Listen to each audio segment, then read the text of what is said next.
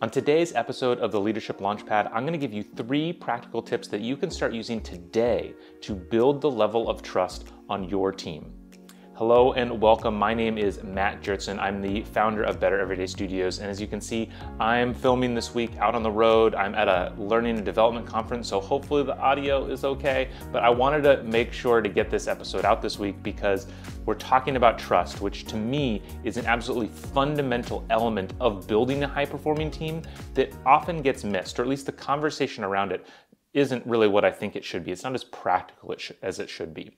If you've ever read the book, The 5 Dysfunctions of a Team by Patrick Lencioni, but by the way, if you haven't read it, you really need to. It's a thin book, it's a short read. You can get through it easily in a week.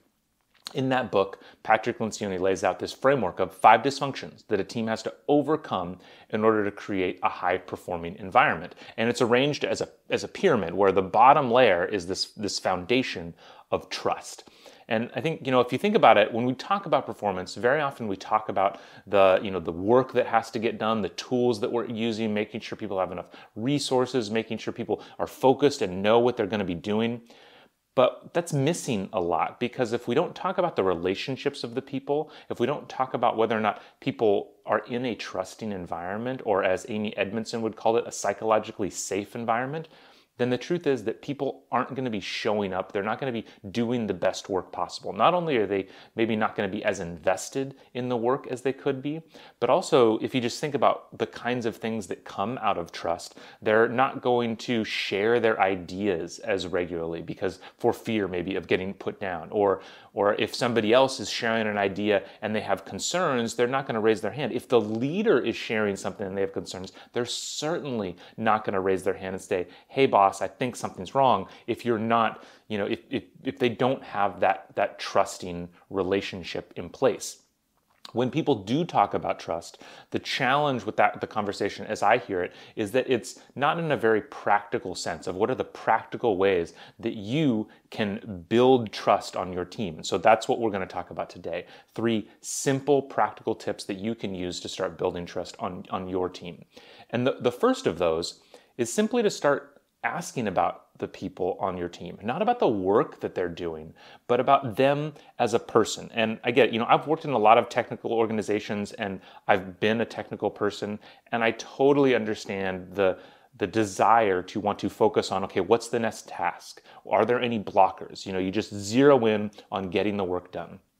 But whenever you have a one-on-one with people on your team, or even if you stop and you're getting coffee or something, you should really make sure to chat about, ask them questions about things going on in their lives or things going on outside of work. Because I had kind of a mic drop moment several years ago at a leadership training that I was in, where somebody was kind of sitting in the room and he asked everybody, okay, how many has kids? And how many people have kids? And a bunch of people raised their hand. How many people would say that their kids are more important than their work? And of course, everybody raised their hand. How many people would say that their kids are the most important thing in their lives? And basically everybody who had kids raised their hand. Then he asked them, okay, so of all this is all managers in the room, how many of you can give the names of the kids of the people on your team? Nobody could raise their hand. Nobody could say could tell the names of the people on their team, the kids of the people on their team. And so he just pauses. So you're telling me that everybody on your team that has kids, the kids are the most important thing in their lives, but you do not even know their names. Why do you think they're going to bring their best selves to work? Why do you expect to get absolutely the most out of them? There's no way you can possibly do that if you don't understand this fundamental part of their lives. And it was just such an aha moment for me. Of course, we can always say, oh, I don't care about the work, personal stuff. I want to keep personal and work separately. And if there's people on your team like that, that's totally respect that. But just asking simple questions like, what did you do this weekend? Or, is there anything you're building up to in your life? What do you want to do next year? Or, where do you want your career to go? Those can go a long way to start building a relationship between you and the people on your team that isn't just based on work.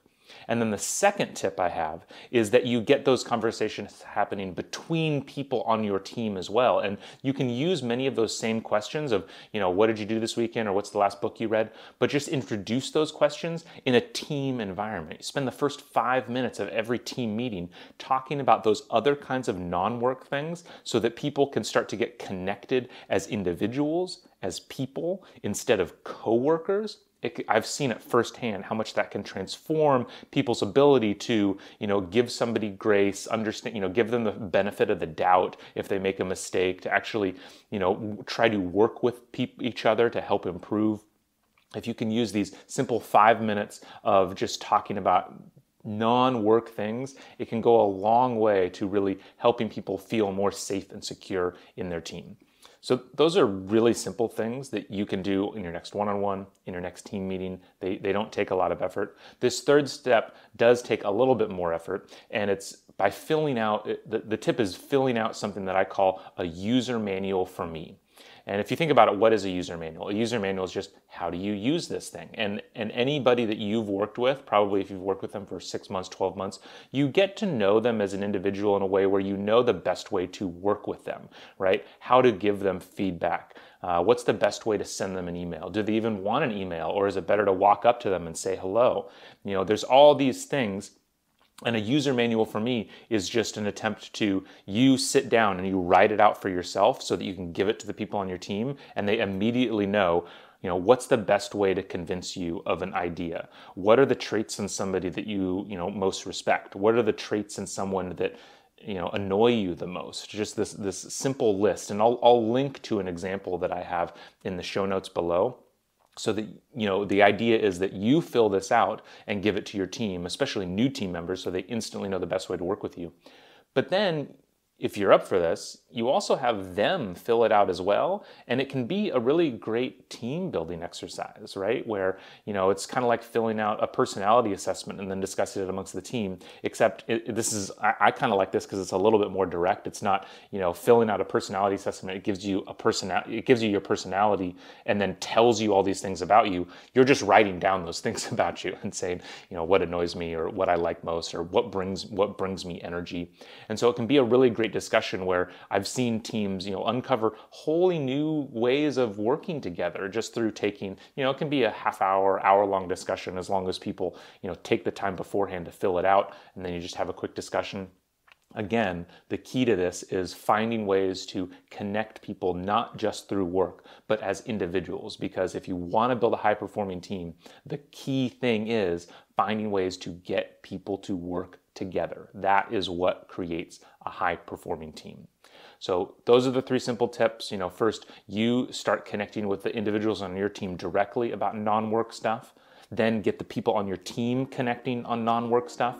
And then you can use something like a user manual for me to just go a little bit deeper and have a really good discussion about the best ways to work together. I hope you found this helpful, and I will see you again next time on the Leadership Launchpad. Thank you so much for listening today. If you are a fan of this podcast and have ideas for future episodes, I would really love to hear from you. Send an email to podcast@bettereverydaystudios.com, and we would love to incorporate your ideas into the show.